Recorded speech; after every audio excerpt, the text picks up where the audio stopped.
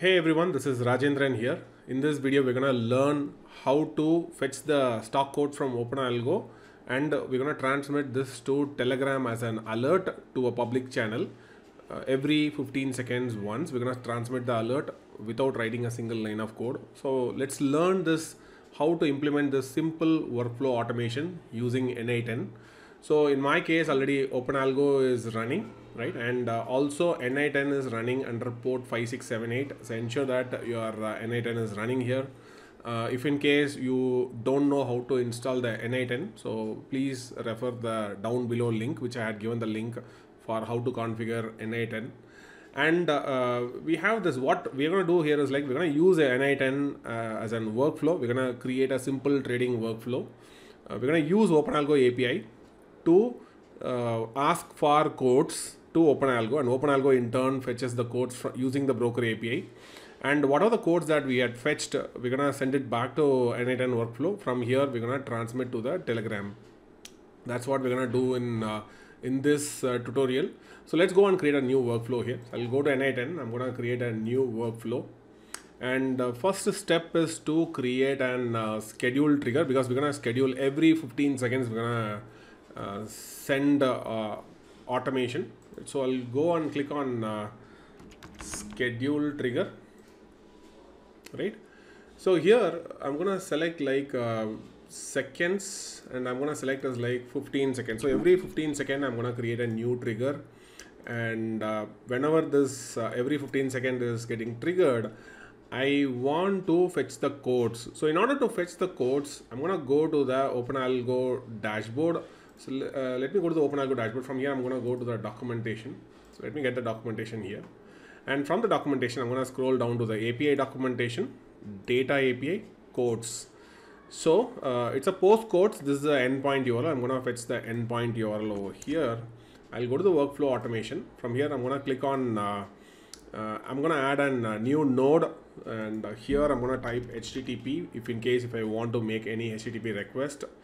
So here I'll mention that the method is like it's a post request. I'm pasting the endpoint URL.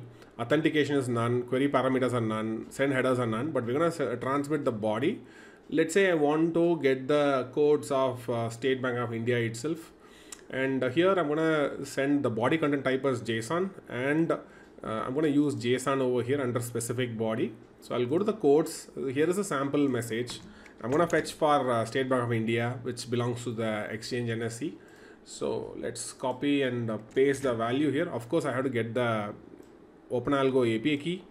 So I'm going to get the OpenAlgo API key from the OpenAlgo itself. So I'll go to the profile section. From here, I'll go to the API key. Let me copy the API key, and then if you want to see, you can see the API key.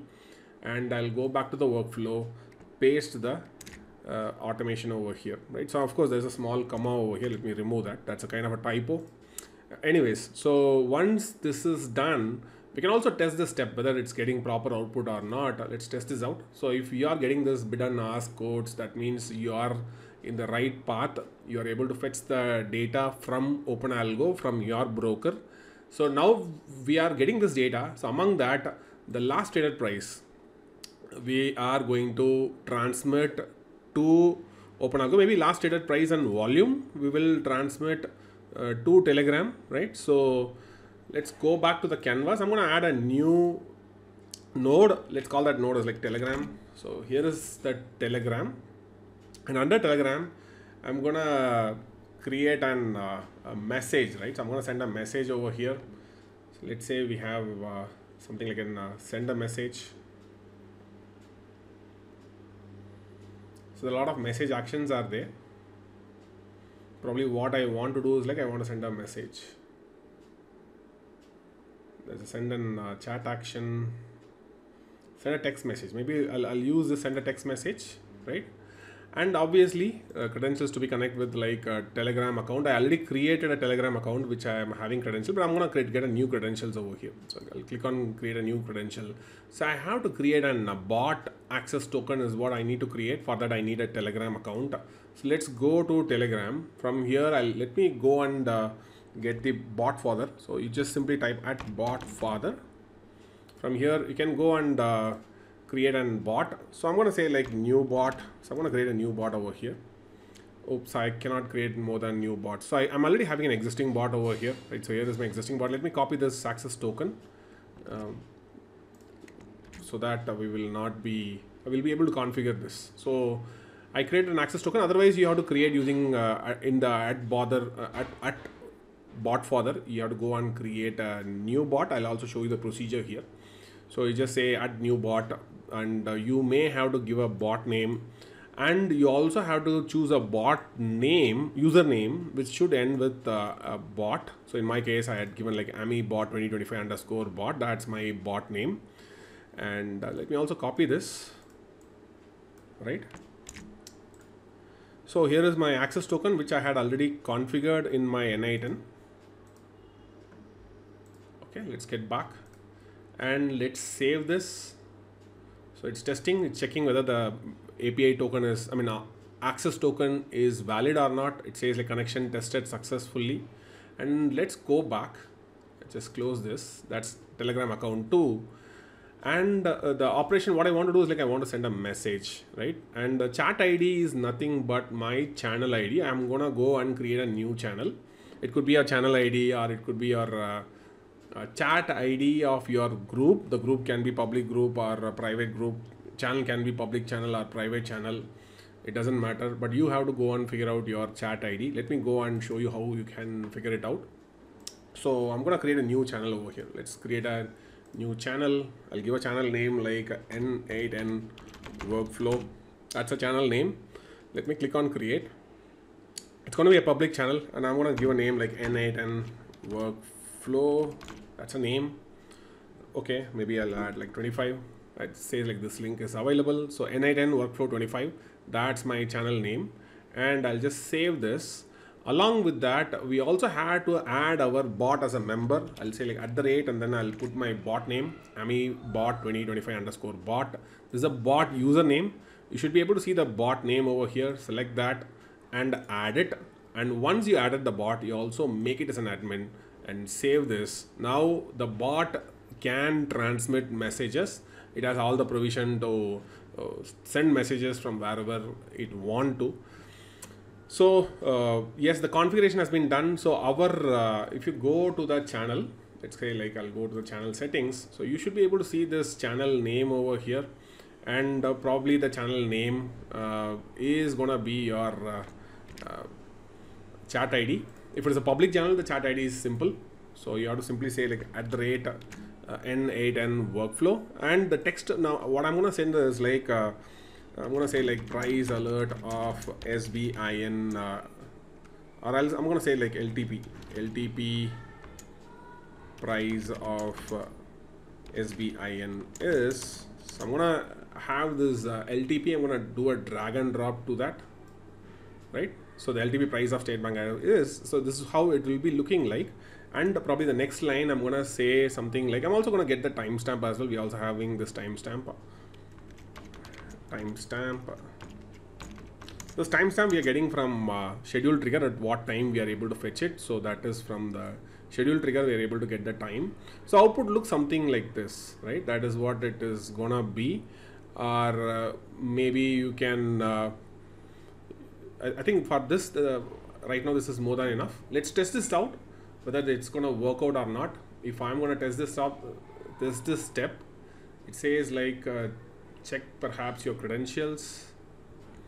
Bot is not a member of this channel chat.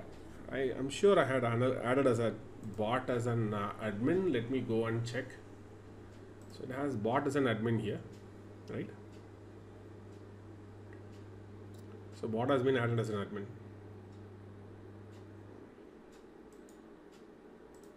So here is the channel settings. It's already a public channel, by the way. So this is the N8N Workflow 25. Maybe I think that is what I should have missed it out. So it's not the channel name. Probably I should have used the if I go to the public, here you can get the link. This is the username of the channel. This is a chat ID of the channel as well. So better I'll just go and configure the channel again. So basically the chat ID is gonna be like something like this. Let's go and test this out. This is sending this message, successful message. I'm able to get which means if I go to the channel, I should be seeing this message over here. LTP price of State Bank of India is 6888.8. So now what we are going to do is like we're going to activate the workflow and check whether every 15 seconds once are we getting this data or not. Let's go back to the canvas, right? So everything works fine. So let's trigger the test workflow. You see that the entire workflow is getting triggered, the workflow executed successfully, and which means I should have been able to get the latest price from the OpenAlgo. Basically, your connected brokers data is fetched using OpenAlgo and it is coming to N8N, and from an N8N it is transmitting to Telegram as an alert. So now what we are going to do here is like we're going to activate the alert. So we're going to activate the workspace. So now every 15 seconds once we should be start getting the workflow. You can see that the latest trigger is 1323. But let's see, every 15 seconds once now from here onwards we should start getting the automated alerts, right? As you see, it's keep coming in, right? You can see that the fourth alert has been came. Probably another 15 seconds one we should start getting in another alert as well. Exactly, you can see that 53:30 was the last alert, and then 53:45, another 15 seconds once it is also transmitting those alerts exactly. And all these things we are able to do without writing a single line of code. That's the power of OpenAlgo and that's the power of N8N, right? So I'm sure you would have learned something very interesting. So I'm sure a lot more complex workflows you can create with N8N. Stay tuned for more tutorial on OpenAlgo and N8N no code and low code workflows. See you soon. Thank you. Bye-bye.